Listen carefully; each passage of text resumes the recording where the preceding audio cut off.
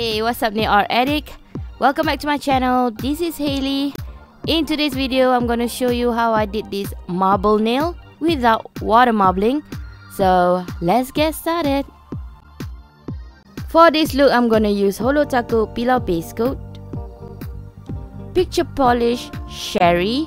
Now this is a reddish pinkish holographic nail polish. It's beauty in a bottle. I mean, look at that. It's gorgeous, right? Uberchic nail art barrier,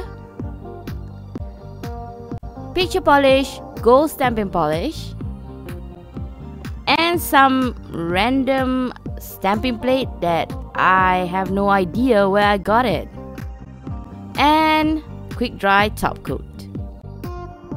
I'm gonna apply one coat of this peel-off base coat, and after that's dry, I'm gonna go ahead and apply 3 coats of Cheri.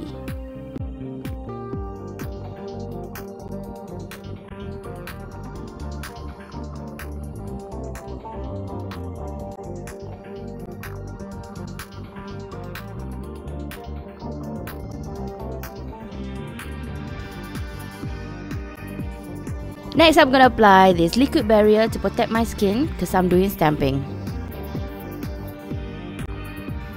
Let's get stamping. I'm gonna apply that gold stamping polish on this marble image, pick up that image and stamp it on my nails.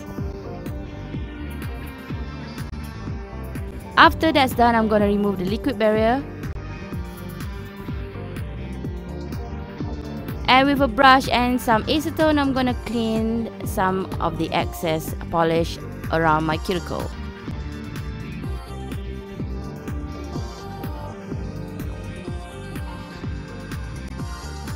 And finally, I'm gonna apply quick dry top coat to protect the design and make my mani last longer. And so that's how you cheat on water marbling.